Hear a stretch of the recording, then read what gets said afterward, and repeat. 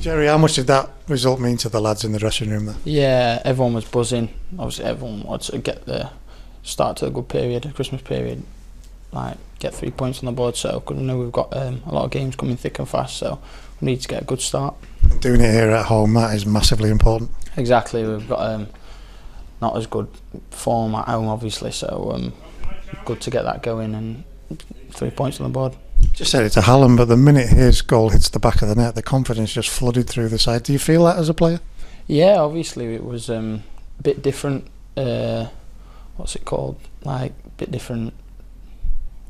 Oh, I forgot that. Formation, bit different. Like formation, bit sort of different. So obviously we wanted like a bit of fluidity, and obviously we got that today, and everyone played well. If we were to speak to you before the game and say what's your favourite position, you'd say striker. Yeah. To get to play it, what does that mean to you? Yeah, it means a lot. He put a lot of trust in me, and hopefully I've done enough to stay in the team or stay in the striker role. But like I say, I'm just more buzzing about the 3 points, and obviously the lads will be buzzing, especially because it's a 4-0 win. So, happy. Does get